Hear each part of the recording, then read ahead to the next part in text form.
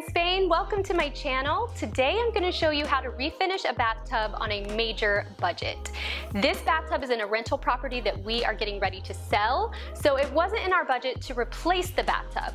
This was a great alternative. This is a temporary solution. It is not long term, but it's a great way to make over a tub on a budget if you can't afford to replace it. Now the refinishing kit that I'm using cost about 25 bucks, so if you have all of the other supplies on hand already, which you might, you could do this for $25. Now, even if you have to buy absolutely all of the supplies needed, you can still do this for under 100 bucks. So I'm gonna walk you through how I did it. I'm gonna link to everything I used in the description box below. If you have any questions, please leave those in the comment section. And if you haven't already, please subscribe to my channel and click the bell icon. All right, let's get started. Okay, so I'm over at the townhouse getting ready to refinish the bathtub. This is the product I'm using. It's the Rust-Oleum Tub and Tile Refinishing Kit. I have absolutely no experience with this product whatsoever, so I'm just crossing my fingers and hoping this is gonna work. There is a short demo video on Home Depot's website on the product page for this, which was really helpful, but I thought it might also be helpful to just show you somebody actually really using it and kind of giving my commentary on it. So that's what I'm gonna do today. Okay, here's the tub before. Now it looks dirty, but that's actually where the finish has worn off. It appears that this tub has been painted or refinished before. The first step was to prep the tub, which was actually the most time-consuming part of the process. First, I used a razor blade to remove the caulk around the edges of the tub, and I do still need to re-caulk this. So when I show you the after, you'll notice that it hasn't been caulked yet, but I will be doing that very soon. Sometimes it's super easy to remove and will pull off in long strips, and other times it's really stubborn and you just have to chip away at it with your razor blade, which was mostly the case here. Next, I used Comet and an abrasive sponge to clean the tub. The instructions recommend cleaning with Lime Away also, but I didn't have any on hand, so I didn't bother with that step. It didn't seem like this particular tub needed it, but you can assess your own situation and determine whether you feel that's necessary. After cleaning with Comet, I did also clean it with bleach, which I don't have footage of, but again, this is a step you can decide whether you feel is necessary or not. After the tub was clean, I used sandpaper to rough up the surface a bit. The instructions recommend using 400 to 600 grit wet dry sandpaper, and I used 400 grit.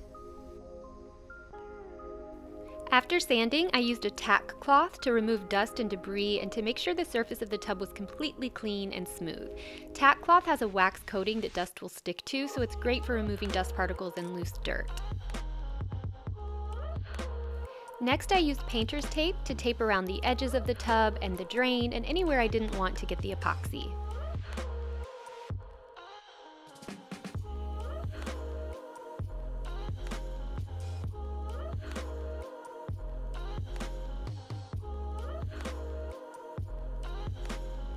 Also laid down a plastic drop cloth to protect the floor. I allowed the tub to dry completely before starting the refinishing process. I cannot stress this enough, the fumes are extremely potent, so you will need a respirator and fans for ventilation. This epoxy acrylic refinishing kit comes with 2 cans, the base and the activator. First, I stirred each can individually, and then I poured the activator into the base can and stirred it for 2 minutes straight per the instructions.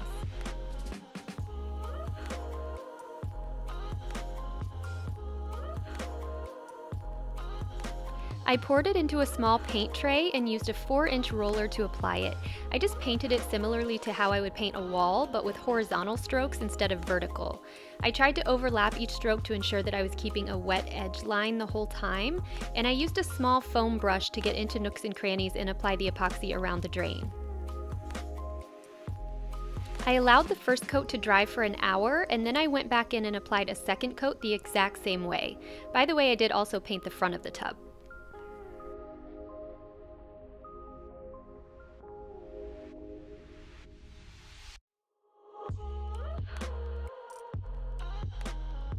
The instructions say to remove the painter's tape an hour after applying the second coat, but I only waited about 20 to 30 minutes or so because I didn't want that coat to dry too much before removing the tape, because I didn't want the tape to pull away any of the epoxy.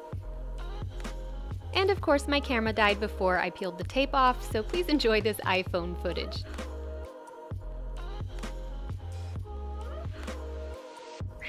Okay, so I'm back at the townhouse. I worked on the tub yesterday and my camera died right as I was peeling away the painter's tape after the last coat. So I haven't seen it yet, except I peeled the the tape off and then I left immediately because the fumes were so strong. So I haven't seen it since it dried. I'm gonna take you upstairs and we are gonna go look at it together.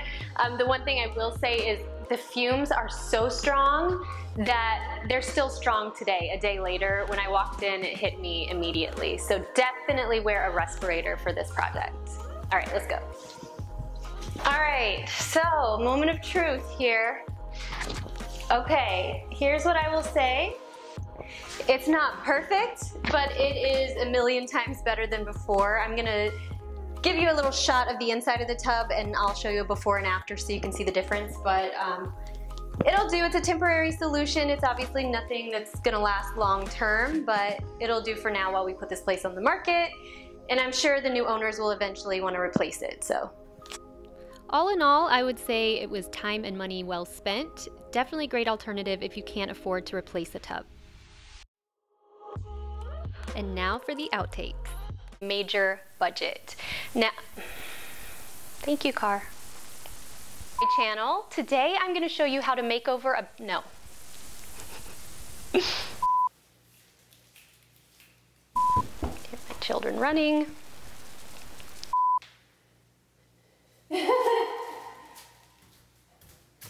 You could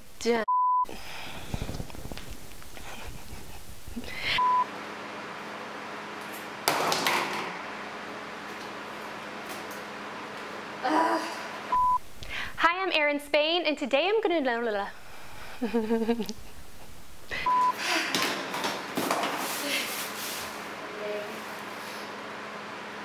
I'm gonna show you how to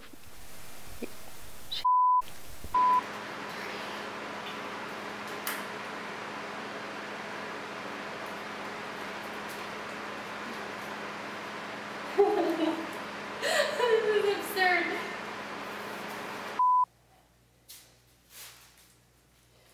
I was in a rental home that we are